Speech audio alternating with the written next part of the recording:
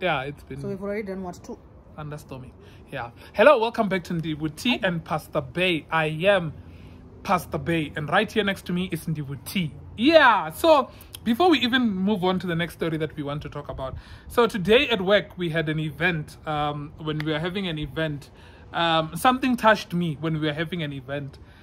You know, like we were talking about like inclusiveness and diversity in the working environment, right? And there was a statement or a question that was asked, because women had a conference and they said that they don't feel that they are included in things, they are respected, they are involved in things. It's like they're excluded, right? Like the same things that men would generally receive, women would not, you know? The same type of treatment that men would get, women would not, right? So that was the concern that was raised by women, you know? So I think I was the second person to comment on the whole thing, and I said that unfortunately there are certain things that we call unconscious treatment, or let me say, somebody said unconscious bias, but it's not unconscious bias, but I was talking about unconscious treatment, right? In such a sense that my traditions and my culture and cultural beliefs, they have taught me certain things about a woman, right? And I automatically adopt those things because that's how it's generally done, you know? Such that when I speak, I tend to nullify the ability of women, right? I tend to disregard women without even realizing that what I'm saying is degrading to a woman. And unfortunately, we are living in a culture that women are fighting for their rights. They are fighting for equality. They want to be recognized. They want to be at the same level with men, right? Either it be employment industry, either it be domestically, like they are fighting to be at the same level, right? So automatically, when we men with certain beliefs and certain things that we have adopted along the way start saying certain things, then it becomes unconscious, because some of the times you don't intend to hurt a woman, or you don't intend to disrespect them in a way, but you end up doing so. So I said we need to train our men out there to make them realize that there are certain things that they say without thinking about it that ends up being offensive, or that ends up being masculine, you know, like it ends up disrespecting women and feeling that making them feel that they are not at the level that men are in, right? So after I concluded my whole statement, somebody said that you know, the reason why women in our department are not getting employed in our department is because our department is a heavy heavy machinery department. You know, there's a lot of lifting, there's a lot of doing this and that. So somebody, like, after he said that, so he said women are not being employed in our department because they will not be able to lift certain things, you know. And somebody commented, and after that I requested for me to speak again, and I said that, you know, the biggest problem is that already in your statement you are already degrading, or rather nullifying the masculinity, or rather the ability of women, by simply saying that in our department we believe that women cannot lift. Because, and the next woman can say, but what makes you say that I cannot lift? Is it because you are a man?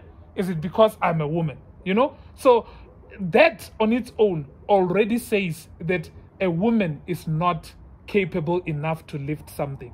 And I said to them that this is unfortunately the what do you call it?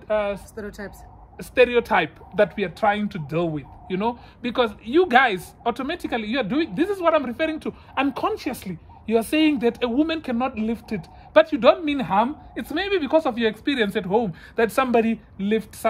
When a woman wants to lift, you go and say, she comes to you and say, can you please help me, babe, you know, but that's unconscious, but it's not a right thing to do. When was your take? about the whole thing? Hey, I think like you said, it's more of how we grew up and what we were taught. Because I remember even the boy says that women must go first because they are soft. Exactly. So automatically my son knows, or my kids knows, that women are soft. And sometimes they'll be like, oh, mommy, do you want daddy to come help you lift this? And I'm like, I can do it. But and they're like, but you're a woman. You know, it's the same thing that if, say, I am looking for somebody to come and work in the house, a helper, I will never look at a man. Because what? It's not a man's duty. You know, if even at the restaurant, I'm sure it's rare wherein you would find them wanting cooks to be like men, unless if they are a professional chef or they've got experience. But I think it's just one of those things wherein there are things that we have been taught that these are for women and these are for men. Hence, even in marriage, you find that couples fight over, you need to cook. I'm a man, I don't need to cook. I'm the provider. No, why don't you clean? So it's those things wherein cleaning, cooking, soft things are for women, and then hard and heavy things are for men. But also naughty women, we also contribute to that, because Nami, when there's something that I see a spider, I'm gonna say, babe, come kill the spider. Then that says what? I subconsciously so no, I can't, I'm scared. You know? So women now feel that they have to protect us from that. So even when they are hiring in that kind of department, they're thinking of us that, oh no, man, they won't be able to carry the machine. They won't be able to, because men wants to help women. It's just in their nature, you know. Certainly. And also women wants to be helped by men, and not taking away the fact that there are those women that they are capable. They don't need anybody's help. Is it like if you find the car parked by the side of the road and the car, it's the wheel, it's what, puncture, whatever, a man will literally just run and say, can I help you? You know. But you can never find a man with a puncher and say, yeah, exactly. Vice versa, you know. So it's just one of those things where, yes, we are trying to learn to do things differently, because us women, we are now capable. It's just like providing for our families. It's no longer a man that provides for the family. It's also a woman. But that's the thing, baby. Or if you look at what women are preaching, the feminists are preaching, is that we have to be equal, right? And if you start segregating based on the fact that women cannot do certain things, right? That's why we men are supposed to be part of this department. We can never hire women because, or women don't want to come in there.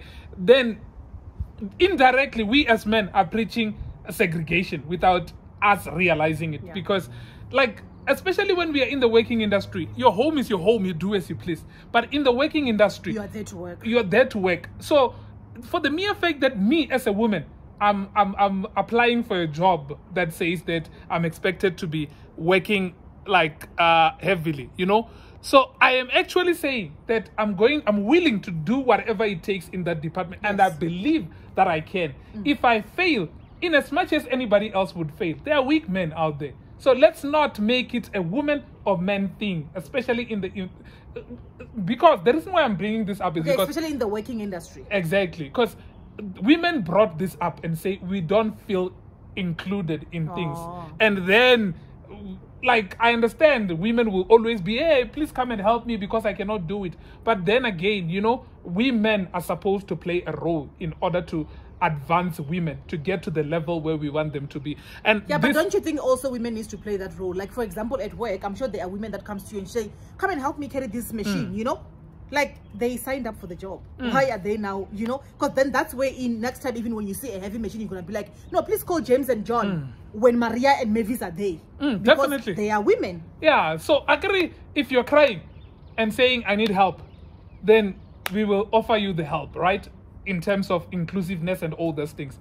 Then you also have to play your part as well. Yeah. You also need to be coached to understand that, unfortunately, if you're going to do this, then it means that you are actually saying, man, step back, I can do it myself as well. You know, that's the message that we need to preach.